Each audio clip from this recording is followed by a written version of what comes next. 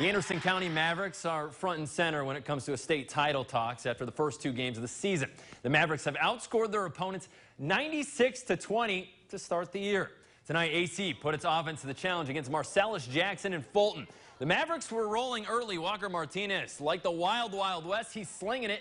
Eli Davis reels it in for the 19-yard score and a 21-0 advantage. But here come the Falcons. Marcellus making magic happen. Jackson heaves it down the field. The ball pinballs around and lands in Davion Chenault's hands for the score, 21-7 at the break.